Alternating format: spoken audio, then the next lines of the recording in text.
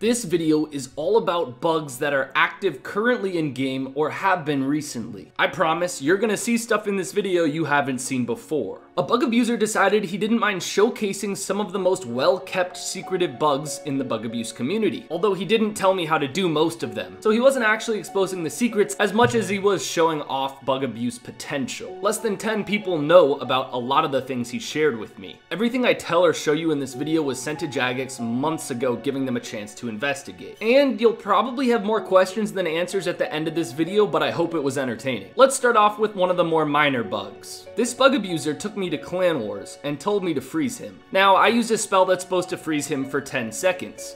As you can see, he immediately is able to walk around. And if I immediately try to freeze him again, I'm given a game message saying your target is already held by a magical force. He repeats this 3 times with me to make sure that I understand what's going on. This bug renders his account unable to be frozen in PvP, whether that's Ice Barrage or any other freezing spell. And again, you might have more questions than answers. I have no idea how he does it. Now, I said that was one of the more minor bugs, but I thought that was a pretty significant bug. The ones he showed me only escalate from there though. Now, he took me to level 7 Wilderness. His account is a level 48, I'm a level 42, so I should be able to attack him. And as you can see, this next bug renders his character unable to be attacked in the Wilderness. It's irrelevant that I'm in a free-to-play world, and as you can see, I'm not getting any game messages that I can't attack him or anything like that. I just literally cannot attack him. But this bug actually has much larger implications than just being invincible in the Wilderness. And the best way he could describe it to me is that he's tricking the game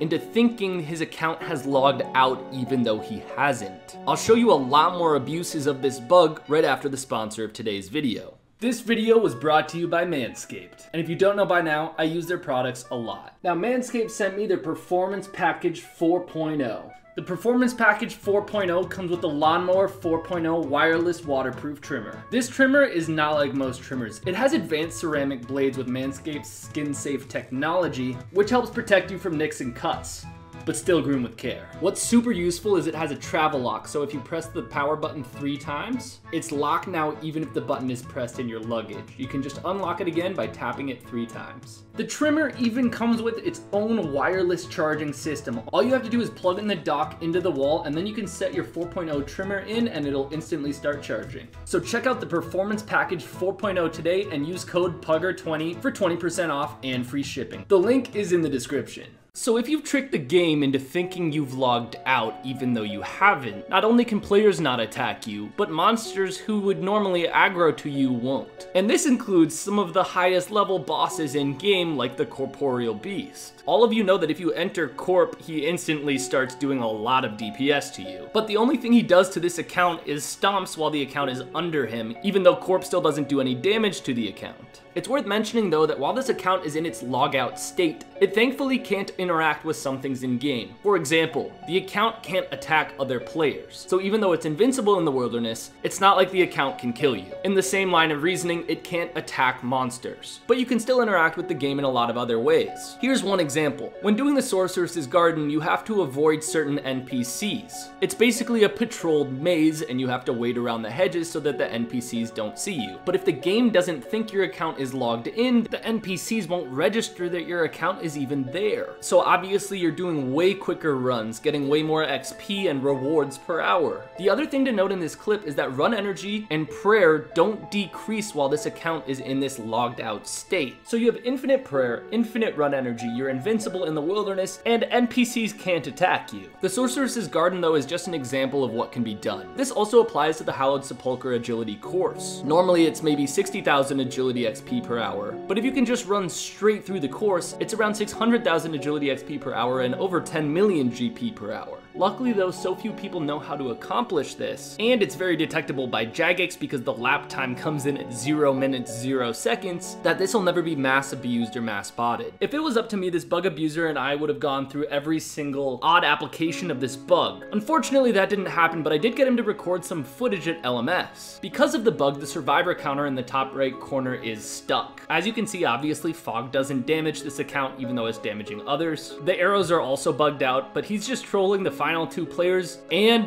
when one wins, they disappear and he just stays in the instance of the game, I guess, until he actually logs out. Kind of weird to be in a minigame instance after the minigame has ended and every player left. But I'm pretty sure there isn't really any exploit here since he's not going to get any points, I think. Obviously, there are just numerous exploits from this bug. You may have noticed Reddit posts about invincible players doing Rogue's Chest and Deep Wildy. That's definitely this bug being abused. This bug actually has a long and interesting history. It was first found in 2007 and then again in 2013. And its official name is NIFL, or Non-Interfaced Forced Logout. However, in 2013, when you were doing this bug, you could still attack monsters and other players. They just couldn't fight back. That led to some incredibly significant abuses of the game, including invincible corp bots farming hundreds of spirit shields. Not to mention the bug worked in the duel arena so you could scam people out of literally bills. There are some videos on YouTube of a couple people who actually did this. I'll link them in the description. The only other thing to really say about this particular bug is that old school RuneScape's engine code is so hard to understand and barely anyone does that figuring out how to fully patch this bug might unfortunately open it up to way worse abuse.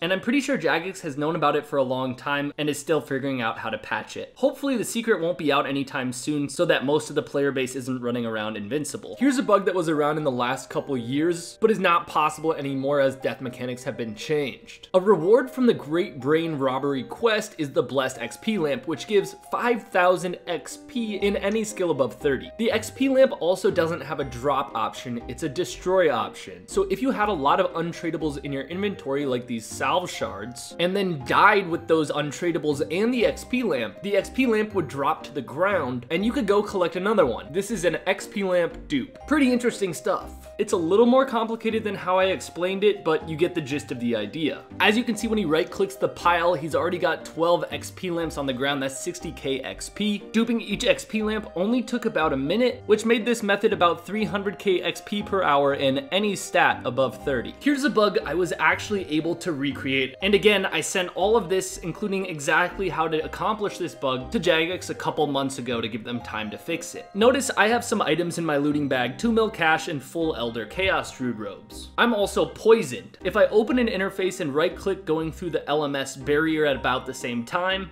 I have the bug set up. Basically the exact tick when the poison hits, I click pass through the competitive barrier. I die right as the game starts, but for a brief second, I'm actually outside of the LMS game. And then I'm pulled back into the game. I let a player kill me, and when I leave, I have no items in my inventory. No looting bag, no jewelry I had before. All of this is permanently deleted from the game. I even took some jewelry out of my bank and checked with death.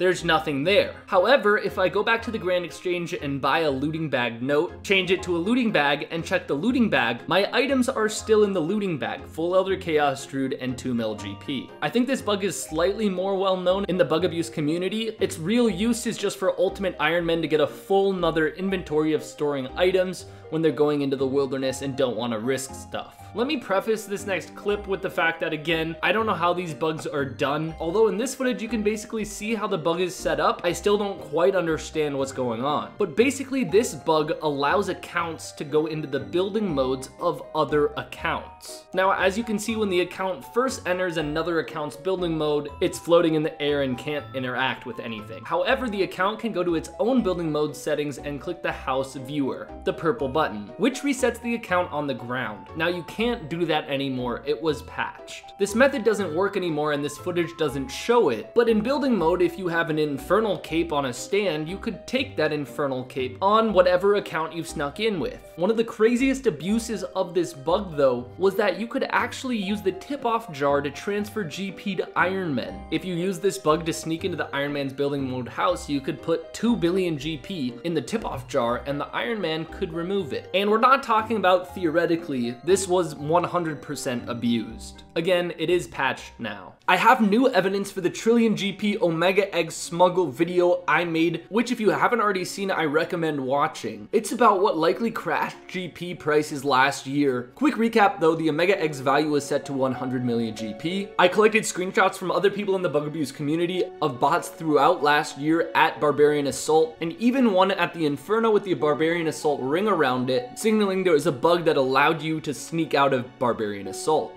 I was also sent this random tip-off that I connected to the Omega Egg smuggle. Accounts teleporting into 41 Wilderness and instantly suiciding in the exact tick that they teleport. Apparently the Omega Egg turned into 12.5 million GP on death, even though it had a value of 100 mil you couldn't outget. This brings us to the new evidence. After I made that video, multiple people reached out and said they were actually able to kill those accounts teleporting into the wilderness. Some important things to note in this screenshot. It's not a video clip and we can't actually see how much GP was on the ground. The guy who sent in the tip-off told me it was 300 million GP. The date of the screenshot is October 12th, 2020. That fits in with the timeline. The person killed is Silent Venger, which matches the name of one of the bots at Barbarian Assault sent to me by someone completely different in the bug abuse community. Don't worry, it gets better. Another person reached out and said they also killed someone, this time on September 20th, suiciding in the wilderness. However, this person actually recorded a video and picked up 300 million GP, the same amount that the last person claimed they picked up. 300 million GP would be roughly 24 Omega Eggs in the inventory of the bot dying, which totally makes sense if they're gonna keep 3 items on death.